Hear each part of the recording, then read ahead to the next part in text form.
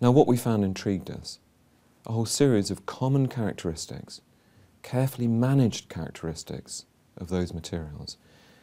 And in 2016, we've drawn those up into a new set of criteria, a Cambridge approach to textbooks and allied learning materials. And we hope that these criteria will be useful to examining bodies, to assessment developers, to publishers, to governments and to schools in analysing high-quality learning materials and understanding how high-quality materials can be developed and used.